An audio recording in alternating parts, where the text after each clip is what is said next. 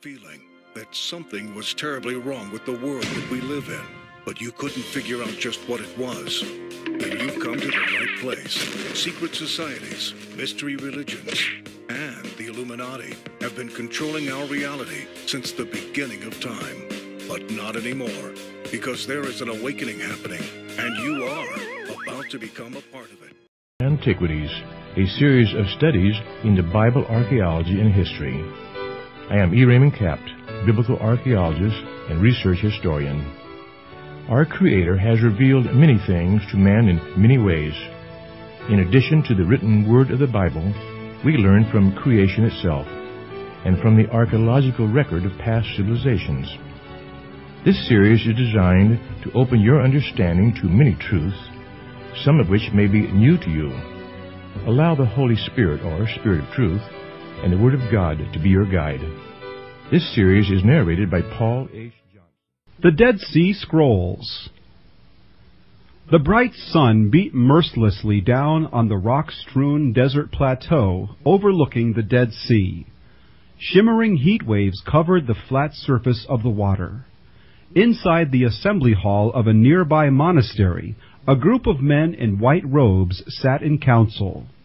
"What shall we do?" one elder cried. "The men of darkness will soon be here." Another spoke up. "Yes, they are already in Jericho." An older, white-bearded elder sitting at a podium at the end of the hall slowly rose to his feet and said, "Vespasian's legionnaires will surely fall upon our community. This may be the end of the world. Now at last, perhaps, our Messiah will appear. Until then, we have much to do. Our prayers, our holy meals will have to be prepared, and our sacred scrolls must be taken to the caves and hidden from the impious enemy. We must hurry." The Romans did come, and in that summer the community of the New Covenant sank beneath the surging tide of history that laid waste to Jerusalem. For nearly 19 centuries the Covenanters remained a dim tradition. Christianity spread far and wide from Jerusalem, and then from Palestine. Rome fell. Mohammed's conquering armies came, passing within a few miles of the caves of Qumran. Then came the Crusaders, passing by again and again, never suspecting the cave's secrets.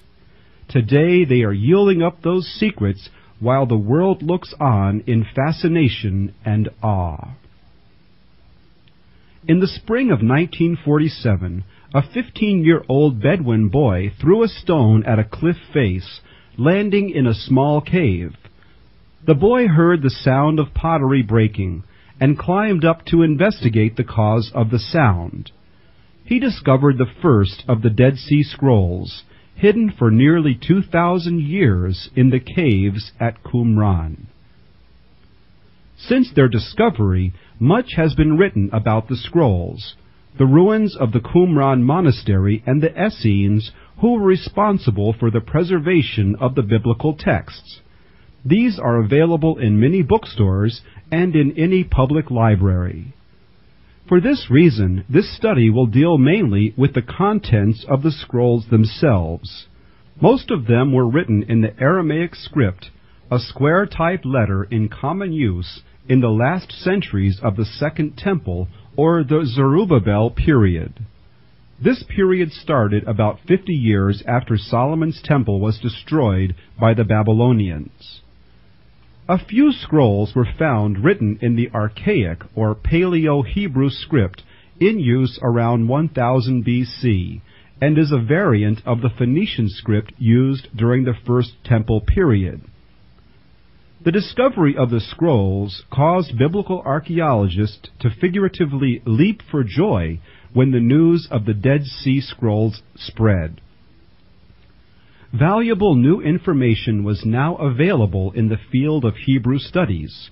More importantly, here was background material for the study of the Old Testament biblical text itself.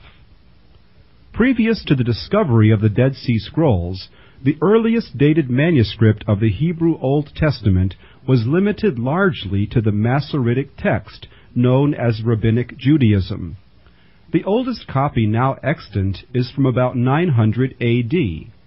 The finding of the scrolls provide us with a Hebrew text of Isaiah and other books of the Old Testament nearly 1,000 years older.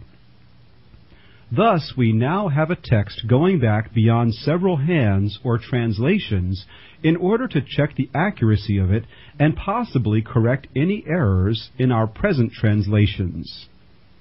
The first cave discovered by the Bedouin boy is known today as Cave Number 1. A partial list of the manuscripts is as follows: a complete scroll of Isaiah, portions of another scroll of Isaiah, a commentary on the first 2 chapters of Habakkuk, a scroll now known as the Manual of Discipline, which describes admission into and membership of the Qumran community, a scroll of thanksgiving hymns or devotional poetry, rules for a war, real or spiritual, to occur in the last day or days. This is known as the War of the Sons of Light with the Sons of Darkness. A very fragile and brittle scroll which could not be opened before a long and careful treatment. It has now been identified as a Genesis Apocryphon. The Genesis Apocryphon contained an interesting account of the birth of Noah, new to Bible students. It also contained a colorful description of the beauty of Sarah, which brings to mind the 12th chapter of Genesis, where Abraham feared that Pharaoh would desire his wife as they approached Egypt. The actual translation of the appearance of Sarah is as follows: her skin was pure white. She had long and lovely hair. Her limbs were smooth and rounded, and her thighs were shapely. She had slender legs and small feet. Her hands were slim and long, and so were her fingers.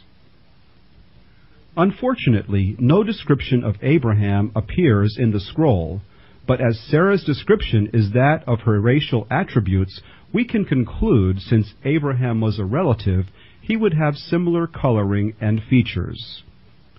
One of the scrolls from Cave Number 1 is known as the Manual of Discipline. The scroll indicated that a group of devout Hebrews had become dissatisfied with the official priesthood in Jerusalem and had moved out into the desert. There they called themselves the penitents of the desert and the true sons of Zadok, in reference to the foremost priestly family in the time of David, spoken of in 2 Samuel verse 17. This was the family Ezekiel had designated as the only legitimate priests. The Manual of Discipline scroll also contained 2 blessings for a Zadokite priest. The manuscript dates back from 100 to 75 B.C., and a translation of the last 4 verses of the second blessing reads as follows: May the Lord bless you from his holy dwelling, and make for you a glorious adornment among the holy ones, and renew for you the covenant of everlasting priesthood, and grant you your place in the holy dwelling. And by what comes from your lips all princes of nations, may he grant you possession of the best of all choice things, and through you may he bless the purposes of all flesh. From the same scroll we find the Qumranians believed that before things came into existence, God determined the plan of them, which sounds like predestination, does it not? They also stated that God created man to rule the world, but appointed for him 2 spirits, the spirit of truth and the spirit of perversity. Man has the choice to walk in either. This sounds like as if a man also has some free will. Among the scrolls is one that is known as the Damascus document, which gives official exhortations and ordinances to the Qumranian community. Mentioned in the scroll is reference to God's covenant with Israel as forever, and his remembrance of the covenant made to the patriarchs, being Abraham, Isaac, and Jacob. Also mention is made of the star that has journeyed out of Jacob, and a scepter that is risen out of Israel. Both these are familiar to Bible students. Perhaps the most important scroll in some respects is the complete scroll of Isaiah from cave number 1. It was found in 1947 and was brought to the American School of Oriental Research in 1948. It measures about 24 feet in length and about 10 inches in height. It consisted of 17 sheets of parchment sewn together and containing 54 columns. The writing is very clear and is considered rather beautiful. Paleographers, experts in ancient writings, have dated this to about 150 BC. The text of the Isaiah scroll can be said to be reasonably close to the Masoretic text of the Hebrew Old Testament from which our present-day Bible comes. There are, however, some important differences in details in many passages and hundreds of minor variations, such as in spelling and grammar. It is interesting to note that the Isaiah manuscript has been examined and corrected in antiquity. Corrections are often in the scribe's own handwriting, having copied the scroll, but occasionally in some other scribe's handwriting. In a nearby cave, number 4, was found copies of fragments of every book of the Old Testament except the book of Esther. This omission does seem to support those scholars who believe the book has no place in our Bible. However, there are other scholars who offer evidence to the contrary. Also in cave number 4 was found a commentary on the book of Habakkuk, as well as commentaries on other biblical books. These are by the Qumranians themselves, perhaps for guidance and teaching of newcomers to the community. In their commentaries, the method was to quote a passage and then to interpret it with a statement beginning with the word pishro, which means the interpretation is. Such a work is called a pesher interpretation. Because there are so many differences occurring in the Habakkuk commentary scroll, there is much controversy among biblical scholars. Some believe that the Qumranians twisted scriptures to their own ends, while others hold that the Masoretic text, drawn up about 100 to 300 AD, does not faithfully represent the Hebrew text as originally written by the authors of the Old Testament. This latter viewpoint can be shown to be correct. Some scholars state the differences are minor, but this writer disagrees. Some years ago, Bible scholars noted that the Hebrew word virgin in describing the mother of Jesus was translated from a Hebrew word that more correctly should have read young woman, and several modern translations of the Bible changed the word virgin to young women. However, the Dead Sea Scrolls, written 1,000 years earlier than the Masoretic text from whence the change was made, uses a Hebrew word that has only one meaning, virgin. This is surely not a minor difference. One of the scrolls of the Psalms from cave number 4 measured, when unrolled, about 13 feet in length, although it was originally much longer. The fragment remaining contained 38 psalms, from Psalm 90 to 150, but they were arranged in a different order than in our present Bibles. Most interesting was that the scroll contained 7 apocryphal psalms, 3 of which were not known to exist. It also contained a paragraph of prose which stated that King David composed 4,050 psalms and songs. The copied scroll is dated from about AD 30 to AD 50. We now know that the apocryphal books were considered sacred writings by the Qumranians. Among them were the testaments of the 12 patriarchs. In each, the patriarch exhorts his descendants to be of a virtuous conduct. In fact, every apocryphal book has been found among the scrolls. So the question of the omission of the apocryphal books from the Protestant Bible should be re-examined. They have now been found in both Hebrew and Aramaic. The only reason for their removal from the text of the King James Bible was that only Greek versions existed at that time. Among the Dead Sea Scrolls is one that is the oldest biblical manuscript in existence that we know of. It is a fragment of the book of Exodus. This copy is dated to about the middle of the 3rd century BC. It may have been a scroll the scribe was copying from. The unaided eye can see little on the surface of the skin, but infrared and ultraviolet photography has yielded a decipherment that is fairly complete. A variation from our standard text is found in Exodus chapter 40, verse 17. After the words second year, which ends the verse in our Bible, the scroll added this phrase, since they went out of Egypt. This additional phrase is also found in the Septuagint and the Samaritan version of the Exodus. Another new psalm to emerge from the caves at Qumran was a new psalm reflecting an extraordinarily close relationship with the early Christian messianic beliefs, reading it line by line as found in the scroll. The heavens and the earth will obey his Messiah, the sea and all that is in them. He will not turn aside from the commandment of the Holy One. Take strength in his mighty work, all ye who seek the Lord. Will you not find the Lord in this, all ye who wait with hope in your hearts? Surely the Lord will seek out the pious, and will call the righteous by name. His Spirit will hover over the poor. By his might will he restore the faithful. He will glorify the pious on the throne of the eternal kingdom.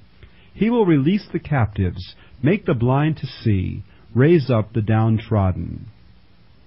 Forever I will cleave to him against the powerful, and I will trust in his loving kindness.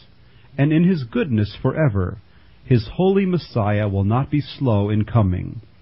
And as for the wonders that are not the work of the Lord, when the Messiah comes, then he will heal the sick, resurrect the dead, and to the poor announce good tidings. He will lead the holy ones, he will shepherd them, he will do all and all of it. It sounds as if King David might have written this. There are similarities between it and Psalm 146. Perhaps this scroll was one of the over 4,000 compositions attributed to David. Based on references to biblical writings which no longer exist, estimated to be well over 100, it is very probable that among the hundreds of non-biblical scrolls or fragments of scrolls are many of the so-called lost books of the Bible. While many are of a historical nature, others could be directly inspired words of God to his people. One of the most important scrolls from the standpoint of shedding light on historical Bible prophecy is one found in cave number 4. It was a collection of hymns and prayers for daily recitation and copy, and is dated to about 175 to 125 BC. Previously unknown, the scribe conveniently wrote the name of the scroll on the back of the fragment, the words of the luminaries. Line by line it reads, "They have forsaken the source of living waters, and they have served a strange god in their land. Then their land also was laid wasted, delivered into the hand of their enemies.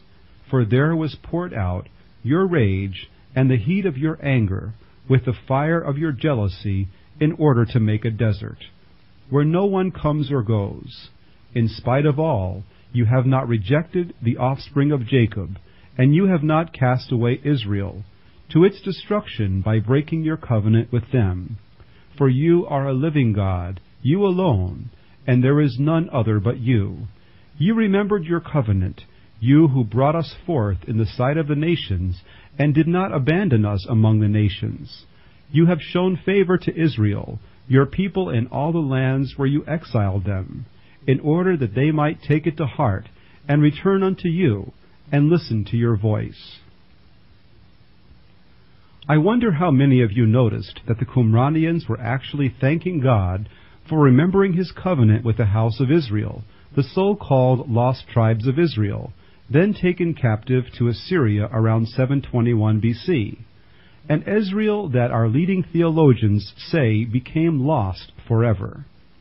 Here, after some 600 years after their captivity, the Qumranians knew that they were not lost forever, but were only exiles. This subject was covered in a previous study.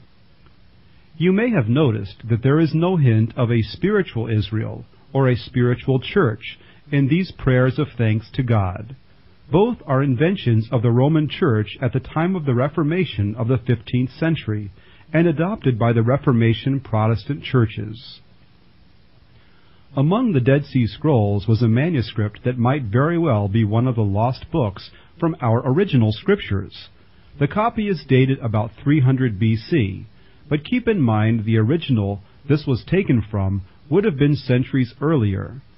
The theme of the scroll was the objection of the appointment of foreigners to the Israelitish priesthood, and appears to have been written by Kahath, the grandfather of Moses. This thought is based on the reference to Amram as my son. Amram was another name for Moses. Son in Hebrew could also indicate a grandson. Reading again from it, line by line.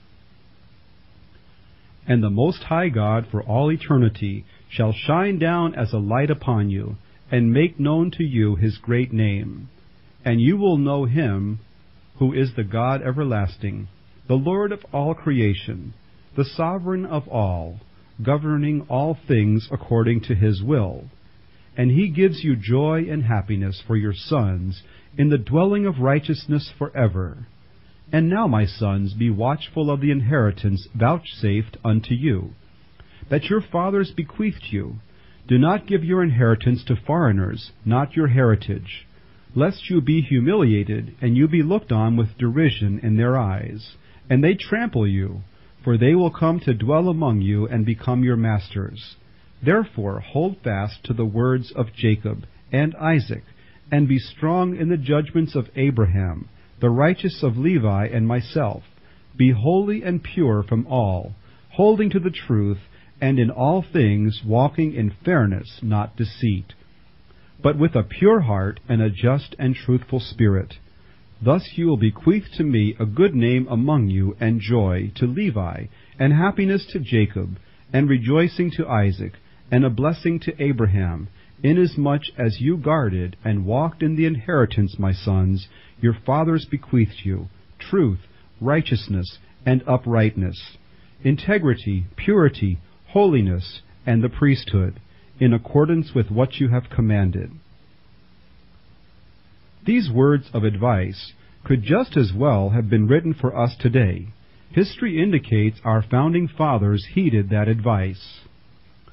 There has been a question among Bible scholars as to why the assigned translators of the scrolls have delayed for over 20 years in releasing the Dead Sea Scrolls material. Most of the unpublished scrolls were assigned to Israeli translators, and one reason could be because the official position of the Israeli government, and perhaps also held by the translators, is that nowhere in the scrolls is found mention of Jesus Christ as the Son of God, Son of the Most High, or a crucified Messiah. They recognize the word Messiah is often found, but that would only refer to a king. Having had many kings, one could expect many messiahs.